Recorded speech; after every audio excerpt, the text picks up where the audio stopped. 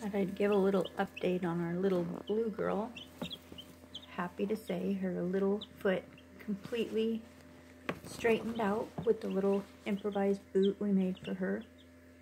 And she's caught up in growth with the other two because she's just been eating and drinking away, huh? We might even have to name her Bossy. Because she's just running around telling everybody what to do. Huh? Yeah, she's got beautiful feet now and likes to show them off. So, I took a couple of pictures too that I'll post on the page with the video. But I'm trying to come up with a name for her. But they just all love each other now, and she runs around back and forth with them in the brooder box. And her little foot is just as perfect as the other one. They look identical now.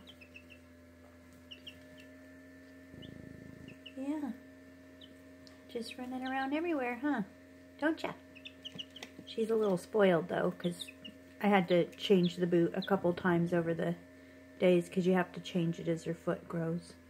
So she got held a lot and snuggled because it was so cold. She liked to snuggle in my hair. So we're just a little bit spoiled, huh?